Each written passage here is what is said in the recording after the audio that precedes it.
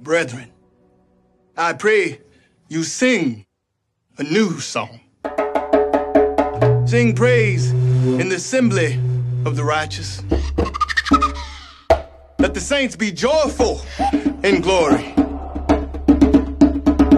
Let the high praise of God be on the mouths of the saints and a two-edged sword in their hands to execute vengeance on the demonic nations and punishments on those peoples, to bind their kings with chains. This honor have all his saints. Praise the Lord. Praise the Lord. Sing to him a new song.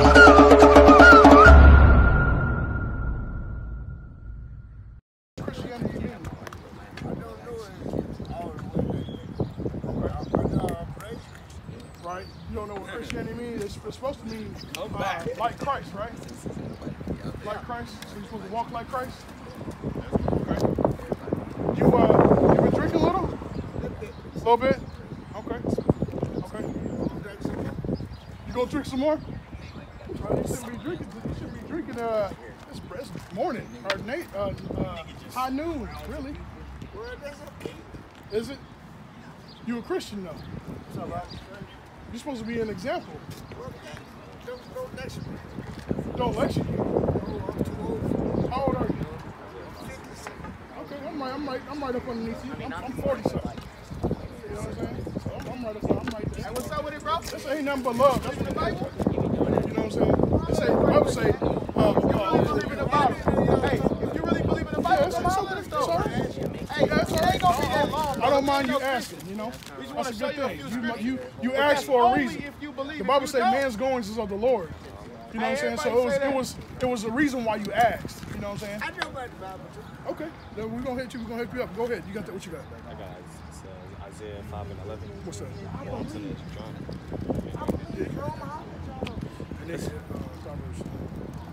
Hey, what's up with it, bro?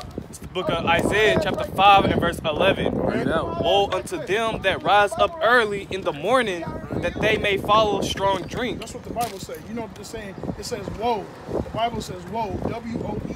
That means destruction unto you who rise up early in the morning with strong drink. So if you rise up early in the morning to consume drink, to get drunk, it says destruction upon you. This is what the Bible say. Hold on, brother. No. Let's get that. Open rebuke is better because we don't want to think. Hold on.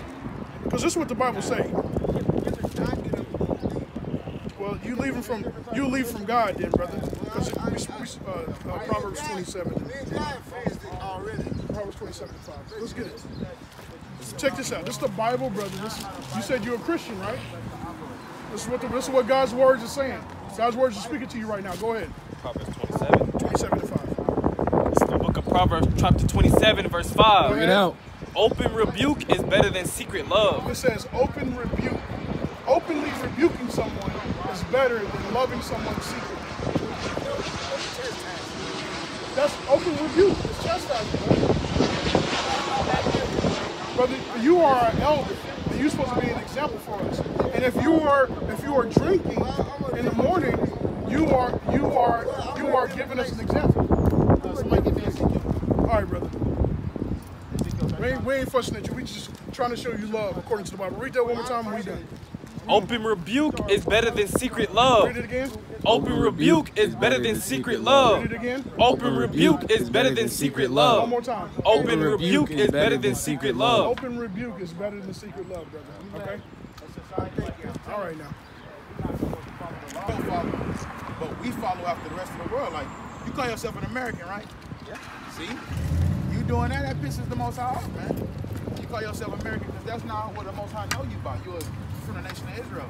You're probably from Judah if your father is a Negro. I mean, that would make you from the tribe of Judah, Benjamin, or Levi. We don't know. But read that.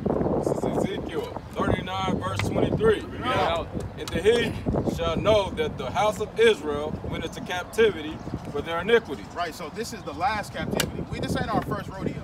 This captivity right here, you see the white man doing us, we had all nations had us like this. But this is the last one. This is the one where the heathen gonna know that the only reason this happened to us is because of what? Because they trespassed against me. Right? Therefore I hid my face from them. This is the result of us trespassing the Most High and him hiding his face from us. The Most High don't reach out the sky and spank our send us into captivity, slavery under people that already hate us. That's why you out here in the slums don't know what the hell going on. You at the hood store buying cigarettes and we don't know what's next. That's the results of it for crossing the Most High at the end of the day. And then we let so-called white people tell us that the law, statutes, commandments are done away with, and that's not the case, man. Commandments will never be done away with, man. This is what governs us as a nation, and it was stripped away from us. And it's the only thing that's gonna get us back on track. Look at our people, man. Look around this system. Let's just look at 6'1". Look at 6'1". You old enough to understand? It's like, damn, it ain't nothing coming out of this place. There's nothing. It's just death lingering around. Right. So read that. And gave them into the hand of their enemies. Right. So right here, who was we given to right here? The white people. The white people, exactly. You say that proud. That's a good thing, man. Because some people be afraid to say that. Right. So it says the Most High said he gave us into the hand of our enemies. The Most High did. Hey, if y'all got some precepts, bring it out, man. I got something. Go ahead. I think it's more on it. So fell they all by the sword. Right. So we all fell by the sword. They came over here. That's what we fell by. At the end of the day, man. So the Most High is the one who did this to us. It is nothing. It wasn't because they were stronger than us. It wasn't because they were smarter than us. It's because the Most High sent them and he gave them the spirit to overcome us. Whoever wins a battle, that's the side the Most High is on. At the end of the day. Well, go ahead, Al. This is Deuteronomy 4:27. Bring it out. It says, and the Lord shall scatter you among the nations, and ye shall be left few in number among the heathens, whether the Lord shall lead you. So he scattered us, like he told us earlier. We were scattered amongst the nations, so we weren't even supposed to be over here. But only because of our downfall, because of our sin, we came over here because we rebelled against the Most High. We sinned against the Father. Right? A lot of people in Christian church talk about sin, but they don't really know sin. So this is what we are here trying to do, trying to tell our people not to sin, to repent, to stay away from sin. Like, we got to teach our people all over again what sin is. A lot of our people don't know what sin is, and they claim to be Christians. You know what I'm saying? So this is what we are here doing. We're trying to educate and uplift our people and bring them back to the Most High God, bid them back to the marriage. You see what I'm saying? Because it says in Amos chapter 2, let me, I know somebody else, y'all got something going on. Amos chapter 3, it says in verse 1, it says, hear these words the Lord has spoken against you, O children of Israel, against the whole family which I brought up from the land of Egypt, saying, so God brought us out of the land of Egypt. And he said this, you only have I known of all the families of the earth. That's what God said to you as an Israelite man. You only have I known of all the families of the earth. Therefore I will punish you for your iniquities. Iniquity is adding sin on top of sin.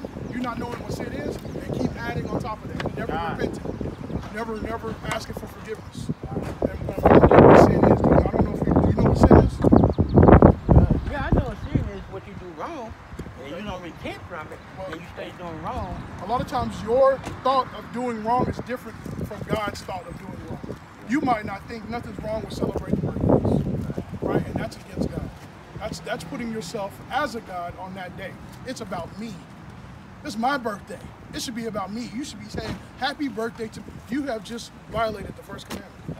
You see what I'm saying? Yeah. God, this is Isaiah 55 and 8. Bring it out. Isaiah 55 and 8. Bring it out. It says, for my thoughts are not your thoughts, neither are your ways my ways, said the Lord. Just showing you that his thoughts are not ours. We're going to go off, right? Our hearts are desperately wicked. Right. So we got to go and cleave to this Bible and cleave unto him. Go ahead. It's the book of 1 John chapter 3 and verse 4. Bring it out. Whosoever committed sin transgresseth also the law. For sin is the transgression of the law. For sin is the transgression, meaning it's the breaking of God's law. Is that it? So sin is the breaking of God's law. So you got to find out what sin is. You got to find out what the law say in order for you not to sin no more. Right? That makes sense, right? Right. So today is the Sabbath day. Right? And we're not supposed to buy, sell, or trade today. We're not supposed to do our own pleasure on this day. We're supposed to be speaking God's word on this day. Right? That's staying away from sin today. Right? So, and that's what we're trying to tell you. Go ahead, bro. seeing you in Claremore. I was just speaking to you. You said in Claremore? Yeah, Glenpool. Oh, okay. Yeah, I don't know. Oh, it's good. You put it on the river, but I don't remember if you and another guy. Oh, that's right. That was my brother. Yeah. Yeah. Yeah, that's why I was just driving by and I was like, man, I know that guy. Yeah. I ain't want to disturb you. That's what's up, brother. Hey, man, get with me, man. Stick to you, man. Get with me.